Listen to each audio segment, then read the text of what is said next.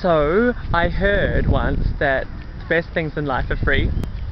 I thought I'd try this out last night when I went to see the B-52s. They did a free concert to mark the end of the jazz festival, and it was pretty good. I had so much fun, actually. And then at the end, because it was the end of the festival, there was this huge fireworks display, and oh wow, things just went boom and bang and boom bang and then crash into my face. Yeah, no, for real, a firework debris bit flew into my head. It felt like an anvil had just dropped out of the sky and landed on me. It was just crazy, man. And I was in a lot of pain, but mostly shock. I just didn't know what to do. Anyway, I sort of wandered around aimlessly for a while, ended up at a first aid tent because I thought I should put some ice on it to stop any swelling occurring. So I did that.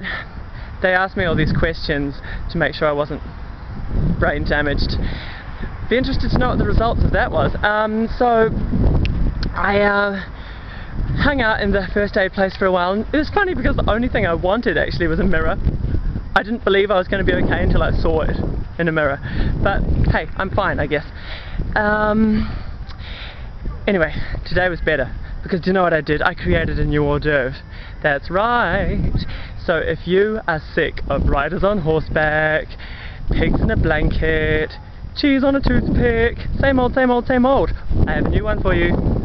I call it the snuggling lizard. It's just a slice of avocado wrapped in bresaola.